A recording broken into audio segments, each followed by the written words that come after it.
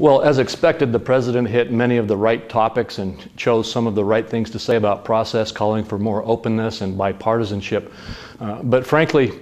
I'm a little bit concerned about whether we're going to see the action follow this rhetoric. We still see talk of trying to cram down this health care bill that the vast majority in the public don't support and which was crafted behind closed doors.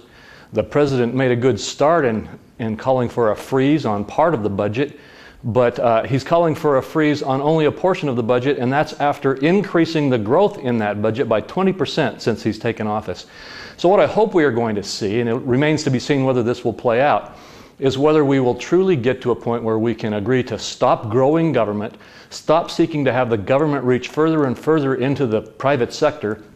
and work for more freedom and private ingenuity in our country rather than having a focus on having the government be the provider. The bottom line is we simply cannot continue to keep trying to spend ourselves into prosperity.